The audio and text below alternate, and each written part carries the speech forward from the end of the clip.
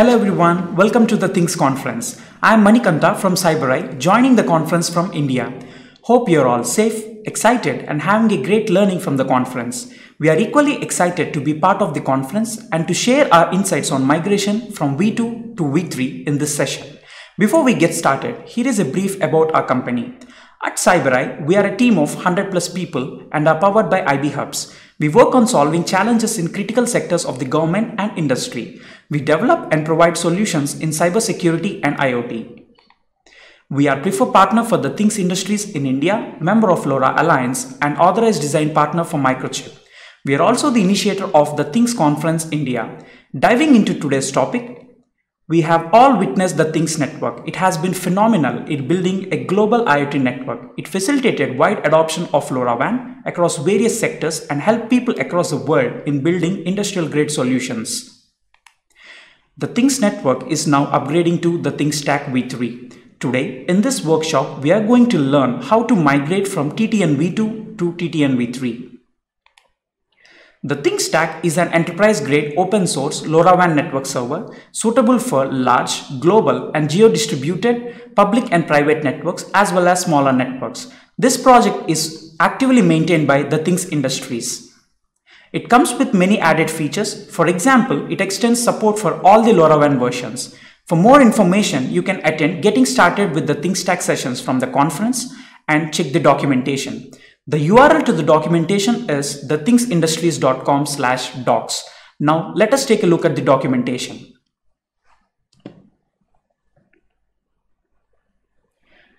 Here you can see that the documentation is categorized into Getting Started, Devices, Gateways, Integrations and more. Scrolling down, you can also look at the features supported by the Things Stacks and the distributions that it supports over here. Feel free to go through this guide to know which deployment is right for you. Let us get back. Talking about the suggested approach for migration, it is recommended to know the major changes in V3 from V2. Let me show you the guide that documents these changes. Click on Getting Started. Select Migrating to the Things Stack guide. Over here, you can see the major changes in the Things Stack. Feel free to go through this before you start migration. Let us get back. Next to that, as a first step, we recommend to migrate a single device to the Things Stack. Avoid migrating production workloads before you are certain that they will work as expected. Finally, once you are confident that your devices are working properly, migrate the rest of your devices and gateways to the Things Stack in batches. We shall demonstrate migrating a single device in a while. A couple of important notes regarding migration. Migration from TTN V2 to TTN V3 is one way, which means you can't migrate devices back to V2. Also, it is crucial that devices are handled by one network server at a time. That is, having session keys present on both network servers is not recommended. In such a case, you would most likely encounter uplink or downlink traffic issues. So, the default migration process clears both the root keys and the session keys from V2 as you export these devices. Here are the prerequisites for the migration: an account on V2, an account on V3, and the LoRaWAN Stack Migrate tool. Let us take a look at them one by one. Firstly, go to your account on V2. For example, here is my account already logged in. Here is my application, and here is my gateway that are active. Next, you need to register for an account on V3 console. Here is the link to access V3 console, eu1.cloud.thethings.network. This is the login page. You can log in with the Things ID. The landing page of V3 is pretty similar to V2 console. Let us get back to this later. The next step is to install the LoRaWAN Stack Migrate tool. This can be found on the Things Network GitHub repository. Here it is. Using this tool, you can easily migrate devices and applications from V2 to V3. This tool also supports migration from other networks to the Things stack. You can take a look at the README here. The binaries for the download are available in this link. You can go through the assets and download the binaries relevant for your OS. For this demonstration, I am using a Mac and I have pre-downloaded the binaries. Here is the tool ready to help us with the migration. Coming to the migration procedure, it is a simple two-step process. Step 1 includes exporting the device details from V2 into a JSON file. This is done using the LoRaWAN Stack Migrate tool. And step 2 is importing the devices in V3 using the JSON file from step 1. This can be done from V3 console. Now let us start with migrating a device. I have a Things You Know with me here.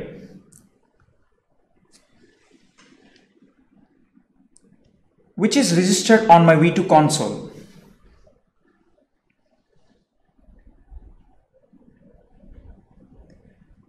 It is actively sending uplinks with sample humidity and temperature data. So we shall be migrating this device from V2 to V3 console.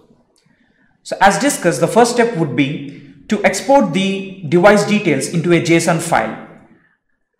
To do that, let us configure a few variables. The first one is the app ID.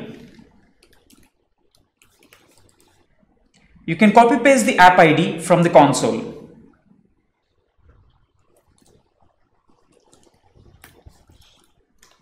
The second one is the app access key.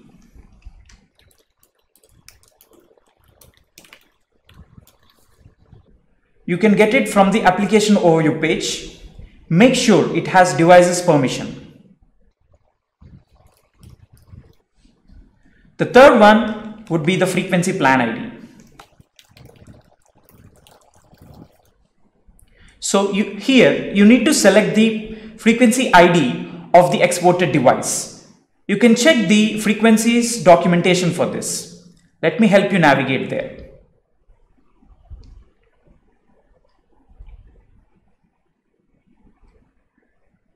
Here is the list of frequency plans available.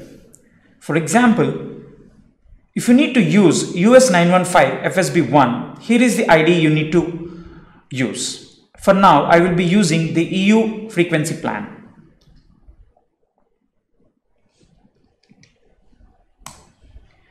The configuration is complete. The next step would be to export the device details.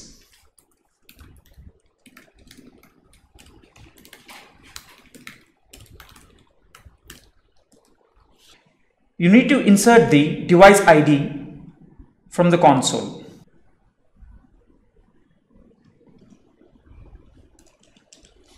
You can also use a dry run flag to verify that the result is as expected. The dry run flag does everything except clearing out the session keys and the root keys.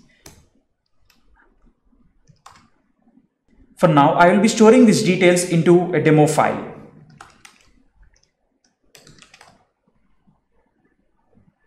If you see, the result is as expected. Now we are good to go with exporting the device.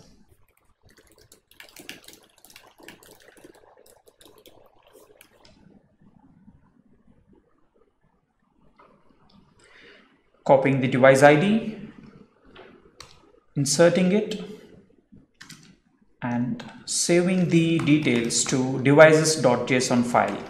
However, the exporting process would be halted if there are any errors. Now, let us check the file. So here are the device details exported into the JSON file. Step 1 is now complete. So as discussed earlier, exporting the device details from V2 would clear off the root keys and session keys by default. Now let us take a look at these details on the V2 console. If you see, the device details are cleared off from the console. So let's recap what we have done till now. You need to configure the Migrate tool. You need to provide the app ID, access key, and the frequency plan ID. Then you can start exporting the device details. Make sure you use the dry run flag before you export the details. Next step is to import the device in V3. Let us take a look at it now. Navigate to V3 console and create an application to import the file. I have created an application already, but creating an application is a simple process. You just need to assign an ID and give it a name. For now, I will be importing the file into this application. As soon as you go to the application, click on Import and Devices. Select the things.json format and select the file to upload. Here is the file that we have generated from step 1. Now click on Create and Devices. The import is now complete. However, if there are any errors, the import process would be halted. Click on Proceed. Now you can see the device listed in your application. In the current release of the stack, the device needs rejoin to route traffic to V3. The further releases wouldn't need the devices to rejoin. However, please note that it is recommended that device rejoin when migrated between the networks. Now that the device is on V3, the next join will be handled by V3. Coming to the migration of the gateways, the process is simple. Let us take a look at it now.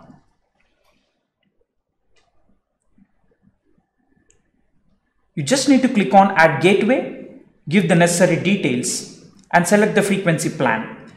You can also find the guide to add gateways from the documentation. Click on Gateways section, and here is the guide on adding gateways.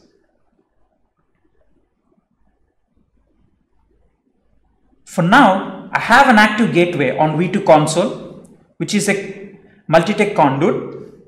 Let us migrate this gateway to V3. To do so, as informed earlier, you need to register the gateway on V3. I have already registered the gateway on V3 console.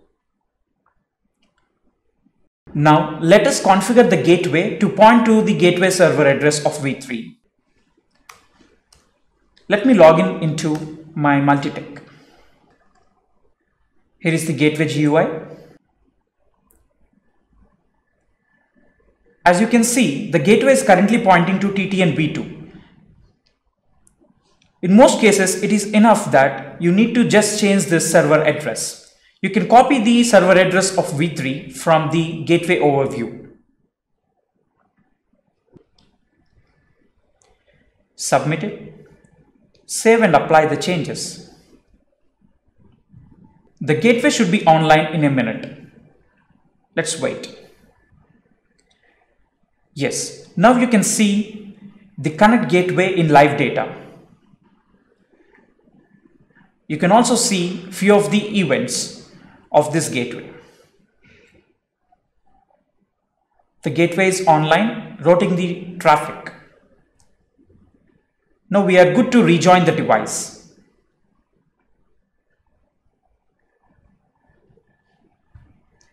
I am pressing the reset button now. We should be receiving the join request in a while. The device is now successfully joined. Also, you can see the uplinks from this device. You can also take a look at the metadata and the events available on V3. For more information on this, you can refer the documentation. Now, let us recap what we have done till now.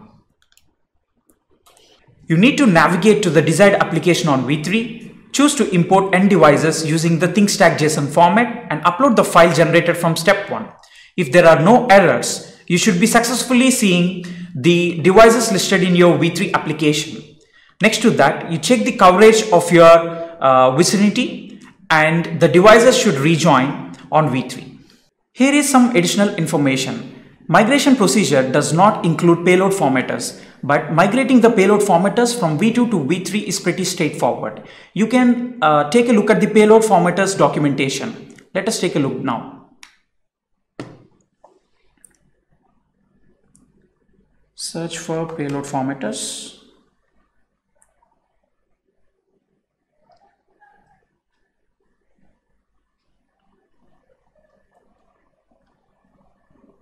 You can go through the various types of payload formatters supported by the ThinkStack over here. Let us get back. Also, you can export a specific list of devices from an application or all the devices associated with an application at once. The commands for the same are available in the README file. Here are the commands to export devices from a list or export all the devices associated with an application. The LoRaWAN Stack Migrate tool also supports migration from other network servers like CubeStack or private TTI networks. Also, peering between TTN V2 and TTN V3 is enabled, which means gateways pointing to TTN V2 can route traffic from your devices registered on TTN V3 via Packet Broker. For more information on Packet Broker and peering, please refer to the documentation. That is all for the demonstration today. Let us know your queries, if any, in the chat. Thank you for your time and being part of this amazing community. Have a happy conference. Let us build this thing bigger, better, and stronger.